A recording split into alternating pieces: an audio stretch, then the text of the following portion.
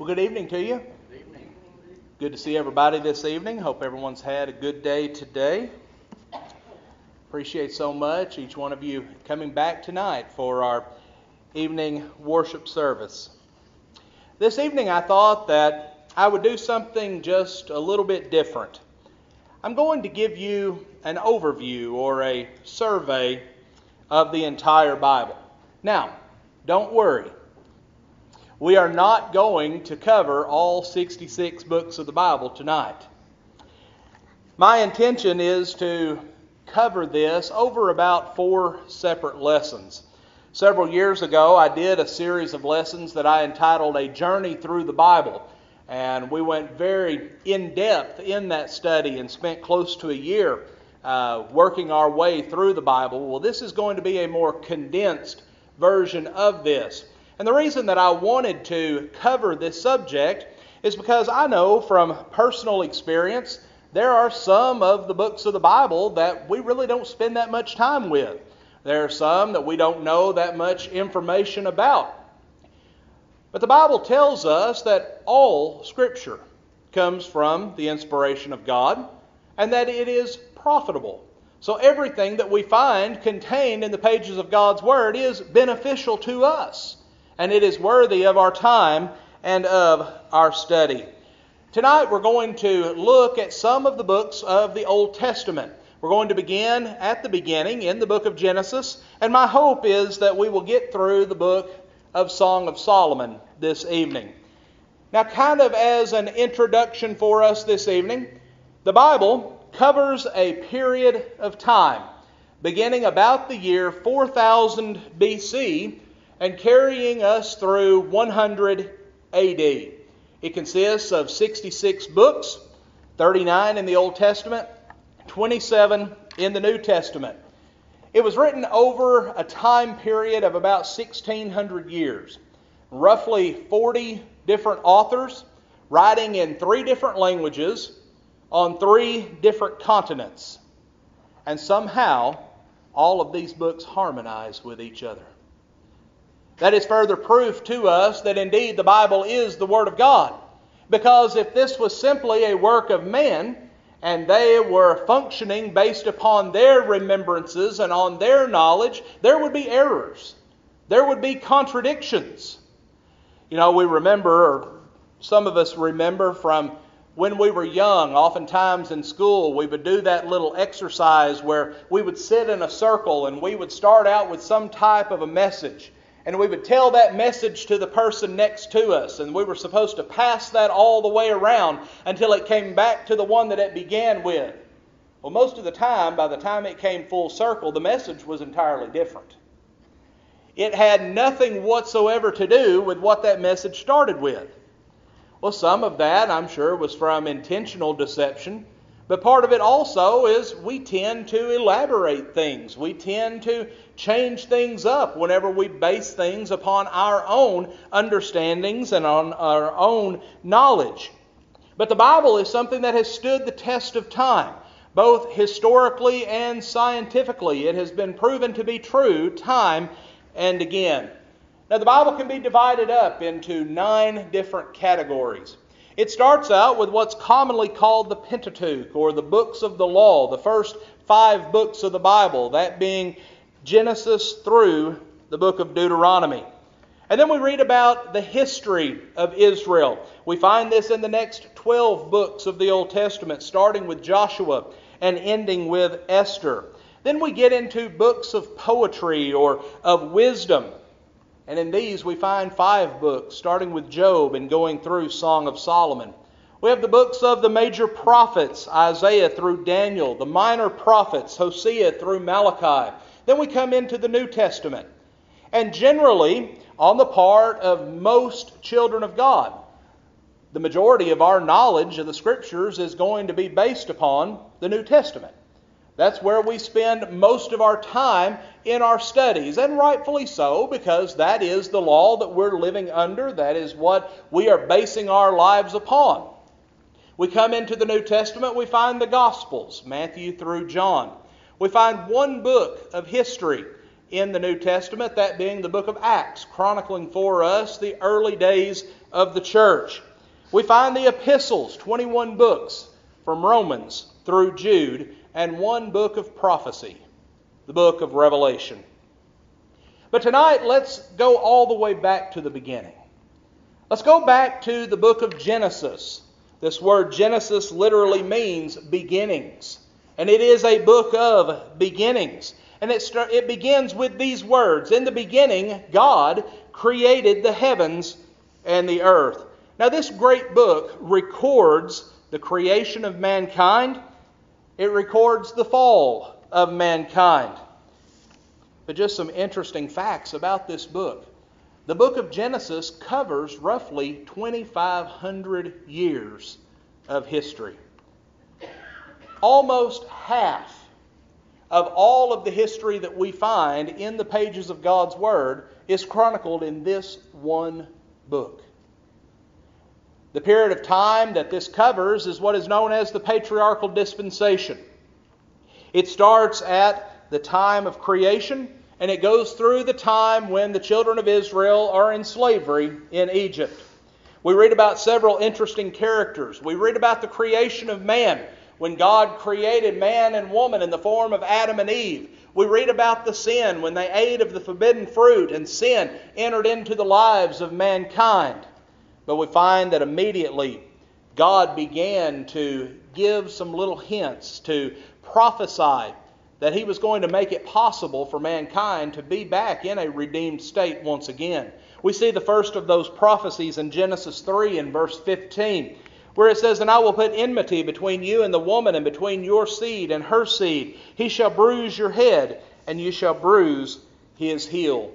Well, as time went by, all of mankind, with the exception of one family, reached the point where their thoughts were on evil continuously. And so God made the decision that He was going to destroy all but this one family. And we find the amazing account of the building of Noah's Ark and how his family, Noah's family, was spared from that destruction that came to all of mankind.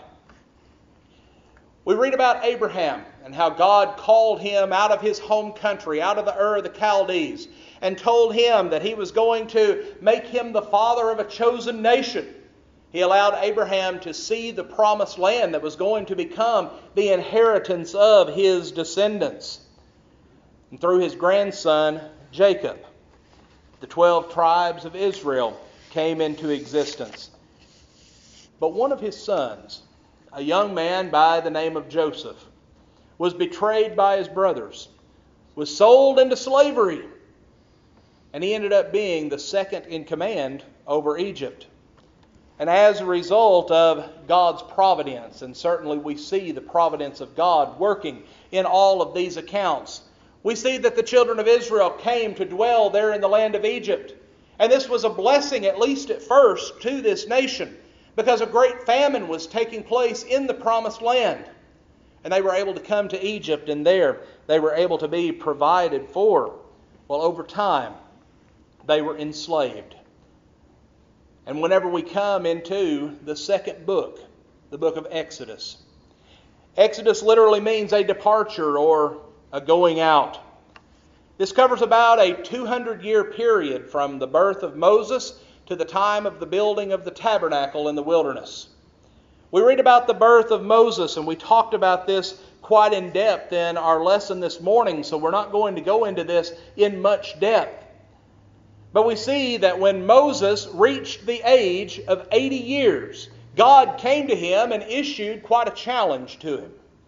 He said, "I want you to go back to Pharaoh." Now you need to understand that at this time in history, Pharaoh was the most powerful man on the face of this earth. He was the head of the most powerful nation at that time. And he tells this man, a man who really was a refugee from Egypt, who had fled for his life, and he tells him, "You need to go back to Egypt, you need to go before Pharaoh, and you need to tell him, set your slaves free." This was quite a task, quite a challenge. And after some coaxing, Moses finally agrees to do this. He goes back to Egypt and he goes before the Pharaoh. And he basically commands the Pharaoh to let his people go. Well, Pharaoh, initially, he gave no thought to this. Who was this one man? Who was this God that he was speaking of? Why should the most powerful man on earth honor this man's wishes? Well, after 10 plagues, the last being the death of the firstborn, including the death of the firstborn son of Pharaoh, we see that he finally relented. Moses led the children of Israel out of Egypt, where they had been for quite some time, for hundreds of years at this point. But it doesn't take long for Pharaoh to change his mind. The children of Israel, they make it to the shores of the Red Sea, and they turn and they look back. And they see the army of Pharaoh coming up behind them. They look in front of them and they see water. They look to the sides and they see mountainous cliffs, areas where they could not travel. They look behind them and they see they can't retreat because the Egyptians are there. So Moses, along with the Lord's help, parts the waters of the Red Sea. The children of Israel are able to cross on dry land. Well, the Egyptians see what is taking place, and they continue in pursuit. They go down into the sea, and the waters close back in upon them, and they lose their lives. Well, Moses and the children of Israel make their way to Mount Sinai. Moses goes up on the mountain, and there God provides him with tablets of stone. And on those tablets of stone are the 10 Commandments. But while Moses is on the mountain, the people begin to turn away from God. They began to practice idol worship. They craft a golden calf. They're worshiping this idol. Well, as Moses comes down from the mountain and he sees what the people are doing, he casts down these tablets of stone, breaking them into pieces.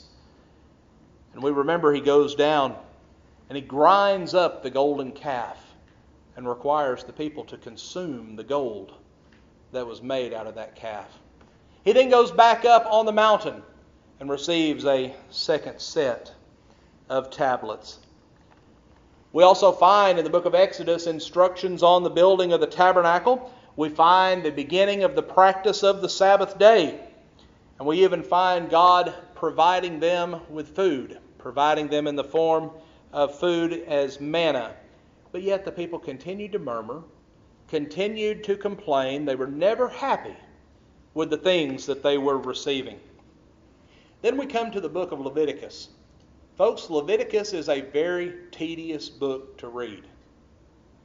And the reason that is because it is a book containing ceremonial laws that regulated everything from the priesthood to worship in the tabernacle to sacrifices, feast days, many other aspects of life for the children of Israel living under the law of Moses. But the main thought behind this book is found in Leviticus chapter 11.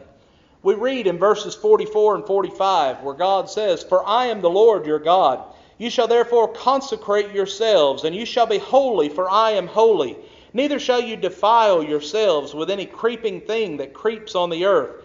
For I am the Lord who brings you up out of the land of Egypt to be your God. You shall therefore be holy, for I am holy." This book and the laws that are contained therein is a call to the children of Israel. It is a challenge to them to be holy, to live lives of faithful devotion to God. Then we come to the book of Numbers. And the book of Numbers is so named because there were 2 times in the history of the children of Israel, at least during this period, that a census was taken of the people. The first was at the time of the Exodus from Egypt, and the second was at the end of their 40 years of wandering in the wilderness. The main message that we see in this book deals with those 40 years in the wilderness. The things that led up to this, the things that transpired over that time. Well, Well, this book records how the children of Israel were preparing themselves for war. They knew that once they got to the promised land, they were going to have to fight to conquer that place in order for it to become their home. Well, when they get to the border of the promised land, there were some spies, 12 men. They were sent into the land to go and look it over, to see what they could see, to see what they were going to be up against. Well, when they came back, 10 of those men said, there is absolutely no way we can do this. There's giants in the land. We can't go up against these people. We cannot do it. But there were 2 of these spies, Joshua and Caleb. And they said, with the Lord's help, we can take it. With the Lord on our side, we can go up and we can take this land. Well, you can guess who the people supported. They didn't go along with the 2. They went along with the 10. And as a result of this, God made a decree, made a decision at that point, that other than Joshua and Caleb, that every male over the age, look at this, over the age of 20, every male of that generation would die before they would be allowed to enter the promised land. So what happened was, for roughly another 38 years, they wandered around the wilderness, moving from place to place. Now, during this time, they encountered some pretty interesting things. They faced fiery serpents. They were fed with so much quail. Now listen to this. With such a massive amount of quail that God said that it was going to run out of their noses. It's quite a picture, isn't it? They saw the earth open up and swallow people that were in rebellion to God.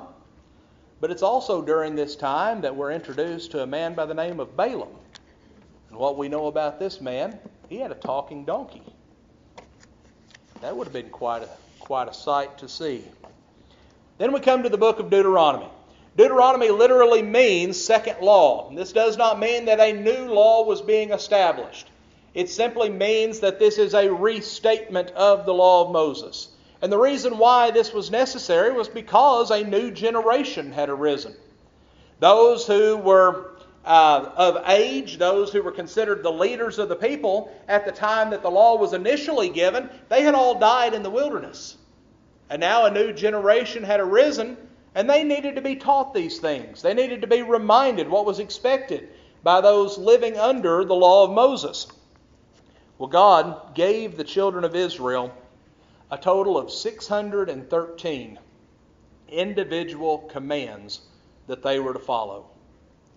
613 individual laws. And we have to remember that the law of Moses was based upon the letter of the law.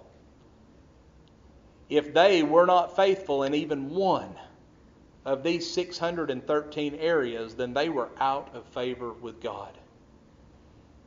In this book, we find 248 times where God says, you shall. These are things that you shall do. We find 365 times where God says, you shall not. Things that they were commanded not to do. And these things pertain to everything from their diets to diseases to purification to marriage. So many different aspects of their life were covered by these laws that were there. Also in this book we find Moses giving his farewell address. We remember that it was revealed to him that because of the sin that he had committed, that he would not be allowed to enter into the promised land. He gives his farewell address to the people. But he also warns this nation about what they were coming out of. He warns them about the rebellion of their fathers and the importance of remaining faithful to God. And at the end of this book, Joshua is chosen as the new leader of the people, and Moses dies. Now we look at the 12 books of history. These books, Joshua to Ezra, cover about 1,000 years, from the year 1450 BC to 400 BC. The book of Joshua is so named because it covers about a 50-year period of time when Joshua was the leader of the children of Israel. He was the one that led them into the land of Canaan. He was the one that was leading them as they conquered that land, as they made their home in this place. This book starts with Joshua stepping up to take charge, taking over for Moses, who had just recently died. And we find some wonderful instructions that God gives to Joshua in the first chapter of this book. Starting in verse 5. It says, "No man shall be able to stand before you all the days of your life. As I was with Moses, so will I be with you. I will not leave you nor forsake you. Be strong and of good courage. For to this people you shall divide as an inheritance the land which I swore to their fathers to give them. Only be strong and very courageous, that you may observe to do according to all the law which Moses my servant commanded you. Do not turn from it to the right hand or to the left, that you may prosper wherever you go. This book of the law shall not depart from your mouth, but you shall meditate in it day and night, that you may observe to do all or according to all that is written in it. For then you will make your way prosperous, and then you will have good success. Have I not commanded you, be strong and of good courage? Do not be afraid, nor be dismayed, for the Lord your God is with you wherever you go." Well, after this, Joshua and the children of Israel, they cross the Jordan River. They go into the land of Canaan, and they carry out 3 major military efforts. And in these campaigns that they engaged 30 different enemy forces. I want you to think about this concept for just a minute. Here you have one small group of people coming in and facing many forces that seemingly were superior to them. But 30 forces were driven out of the land. They overcome them in battle. But they learned the hard way that their victories only came when they remained faithful to God. For whenever they allowed sin to enter into the camp, they were no longer successful. Whenever they no longer were doing as the Lord commanded, they began to fail. But as long as they kept an obedient faith in God, they were successful in all of their endeavors, regardless of how daunting that task may seem. They were successful. Well, after having driven these enemy forces from the land is divided up among those 12 tribes of Israel.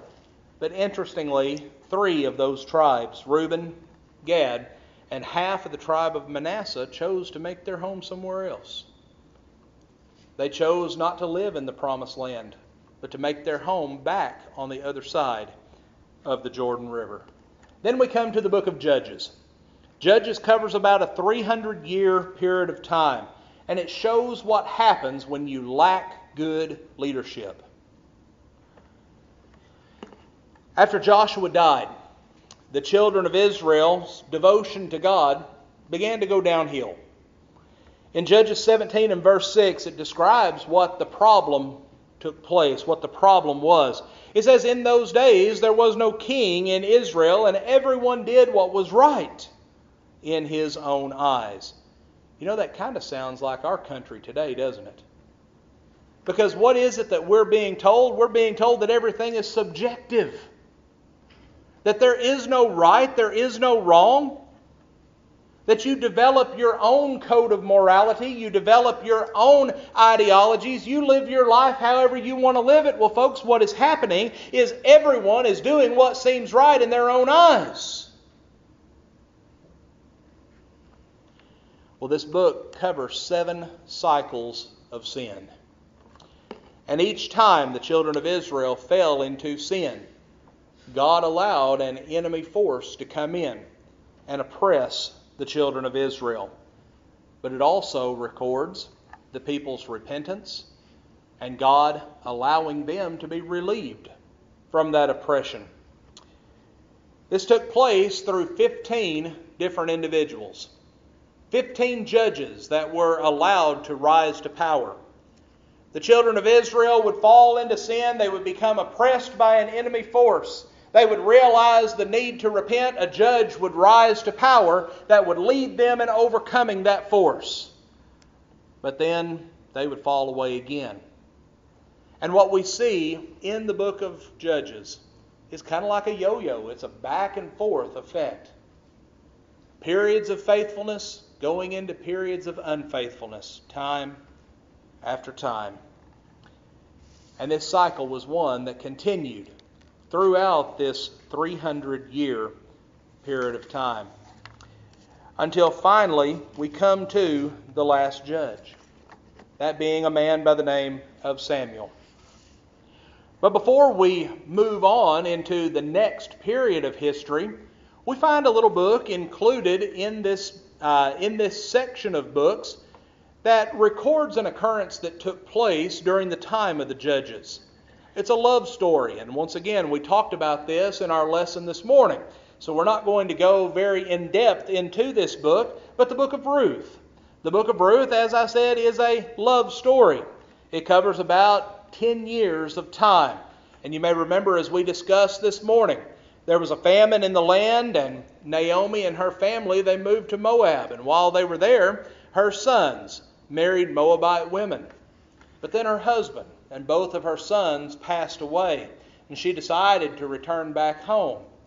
But she had a daughter-in-law that no matter what she said, no matter what kind of encouragement that she gave to her to stay in Moab, to go back to her home, she would not leave her mother-in-law.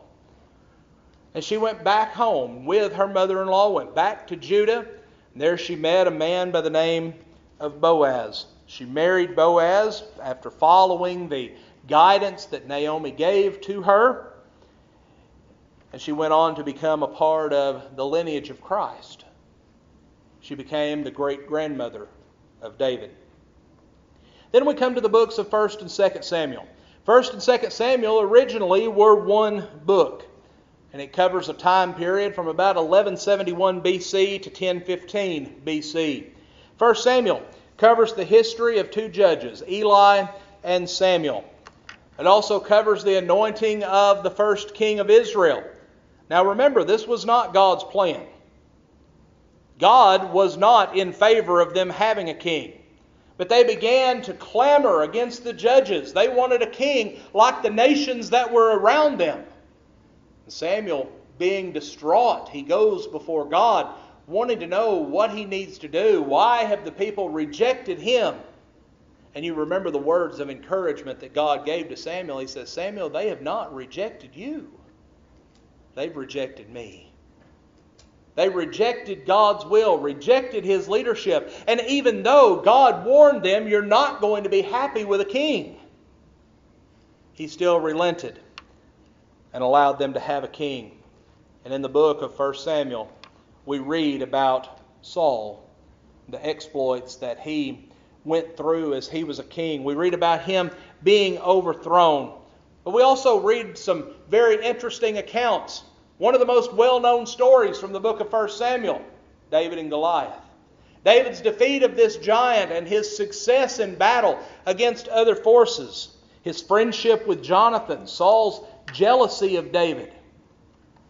And then it also records Saul's failure to keep God's word and the death of Saul and also of Jonathan.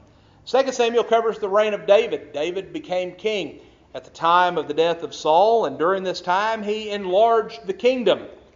But it also covers the dark side of David's life. It covers the sins that he became involved in.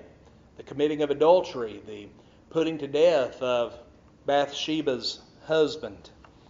It also talks about the consequences of the sins that he engaged in. But it also tells us about the sins of his children, and about the rebellion and the death of his son Absalom. And then the books of 1st and 2nd Kings, like 1st and 2nd Samuel, they were originally one book as well.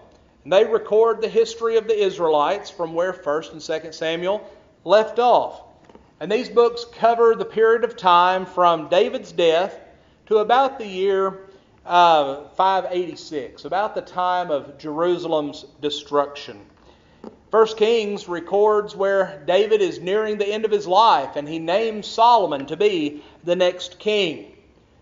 It records all that Solomon did to expand that kingdom.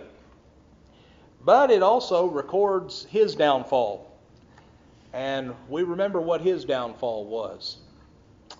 He decided he needed 700 wives and 300 concubines. And that led to his downfall, for his wives turned him away from God.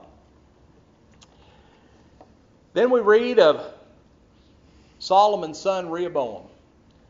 Solomon passes away. Rehoboam is the rightful heir to the throne. But instead of seeking the wise counsel of older men, he goes to his peers, and they encourage him to oppress the people. Well, the people were not going to go along with this, and it led to 10 tribes breaking off. And they went to the north, and they established a new kingdom that they called Israel. And very quickly after doing this, they went to the cities of Dan and Bethel, and there they erected idols and began to practice idolatry. These 2 remaining tribes, Judah and Benjamin, they remained in this southern kingdom. They came to be known as Judah. 2 Kings continues to record this history. It talks about the kings that reigned over these divided kingdoms. Israel did not have a single good king. Their demise was one that was much swifter.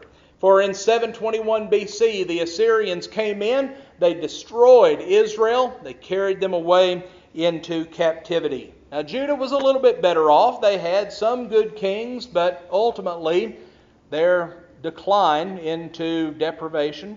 They began to turn away from God, and the Babylonians came in 588 or 586 BC, destroyed the city of Jerusalem, and carried many of the people away into Babylonian captivity.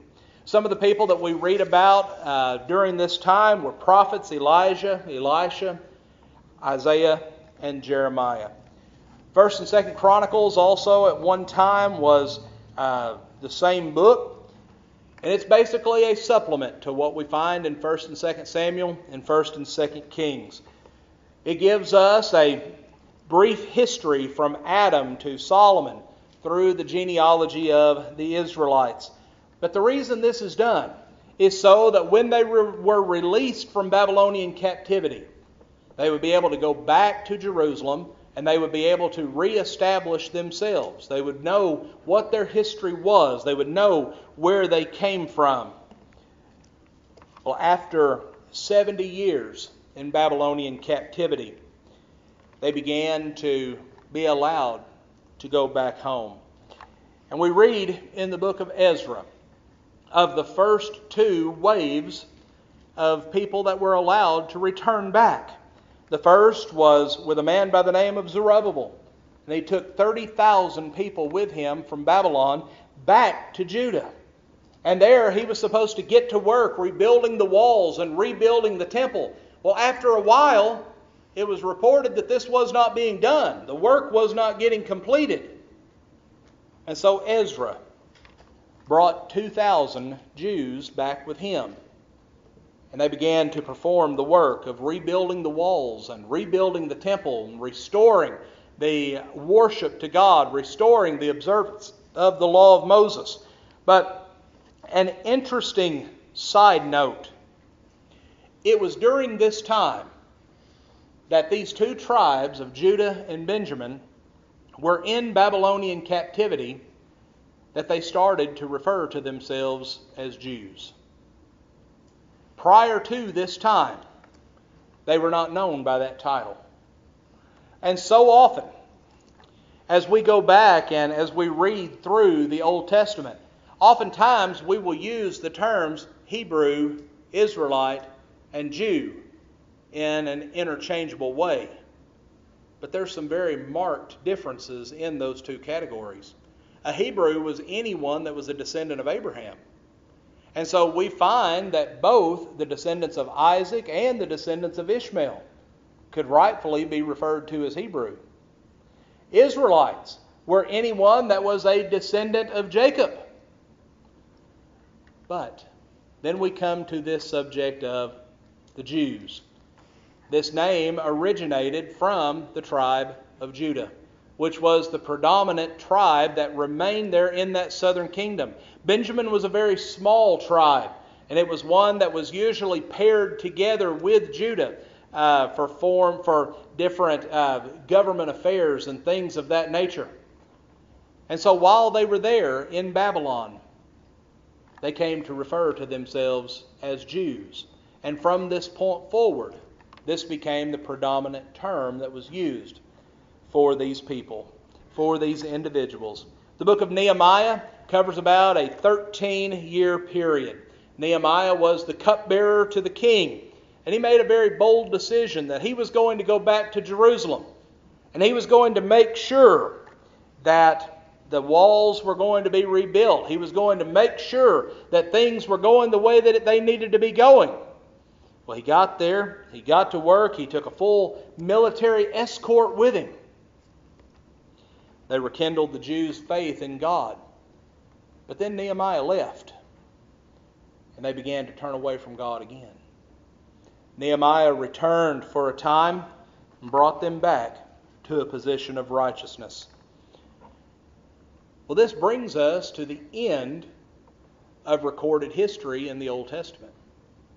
We find about a 400-year period of silence from the time that this book ends until the time that the Gospels open. And I think this is a good place for us to stop tonight. I wanted to get a little bit further, but we've run out of time for tonight. And we'll pick back up with this lesson again.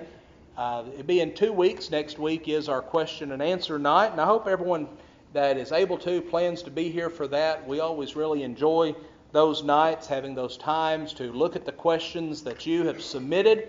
And hope that if there are any questions that you have in mind, things that you've wondered about, that you'll submit those. And we'll be glad to answer those at that time. But tonight it may be that something has been said tonight, or maybe even from the lesson this morning that you've been thinking about through the day, that has led you to realize that there is something in your life that is just not right, something that is amiss, that there are corrections that need to be made. Well, we want to extend an opportunity for you to make your life right tonight. If you examine yourself and you find that as a child of God, you're not living your life as you should, you've strayed away from God, and you've allowed sin to come back into your life, then we would encourage you tonight. Come forward and make that known and be restored to the faith. Or it may be that there is someone here that has never obeyed the gospel, that has never become a child of God. Well, we encourage you tonight that if you believe that Jesus is the Son of God, that you will turn away from your sins. Come forward, confess that you believe that Jesus is the Son of God, and be baptized. Have your sins washed away, be added to the church by the Lord. Begin living a faithful Christian life. Tonight, if you examine yourself and you need to respond to the Lord's invitation, we encourage you to come at this time while together we stand and sing.